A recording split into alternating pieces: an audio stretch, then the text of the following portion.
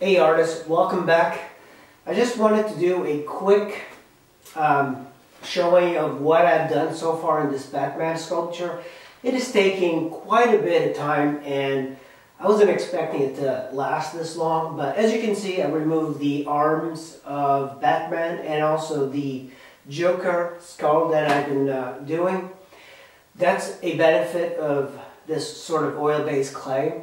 I find that oil-based clay is very similar to wax sculpting. You're mostly removing and scraping away unless you get the clay nice and warm. But the problem is it's very difficult to keep it warm. So one thing I found is this.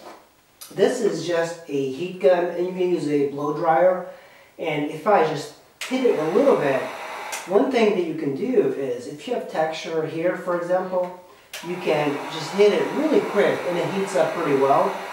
And just with that, the texture will disappear. But I do like the texture in sculpture. But this is so far what I have. So the cape, one thing I am going to do is I'm going to cut the cape so I can scan this separately. And I can do this also in the 3D program like Mesh Mixer, but I don't really want to do that. I also want to try and make a plaster cast of this. Now I have some issues here with the leg. This leg, because it doesn't have the weight, this has got the weight, it's going to have the hips like this, so I'm trying to do that. I'm trying to like kind of correct that a little bit. But once you have the arms, the right arm is going to be holding up the Joker head. I was thinking about adding a Joker skull with a smile attached to the actual skull, which might have been kind of neat.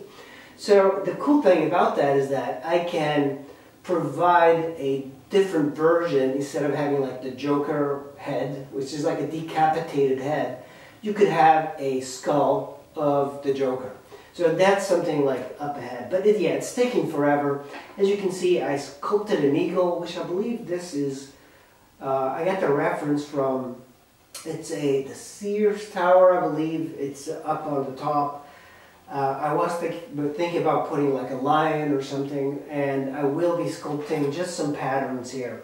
The one thing I'm having kind of like a bit of an issue is like if you look at the base head on, it doesn't have a lot of width to it, and because of the weight of this, it might collapse. It'll be very top heavy, and without the lateral kind of support, what might happen is that it could potentially like fall. So I might have to expand the sides just a little bit. And I do not have a solid base. I do have a base. I cut the cereal box and I put it in here. So that's kind of like just what I have. I wanted to do just a quick video to tell you guys that I am actually working on this.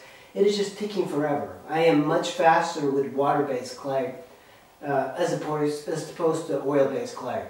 But after I finish this, I already have a plan to start a water-based clay for a character sculpt, and then I'm going to do a wax-based sculpture just to vary it up.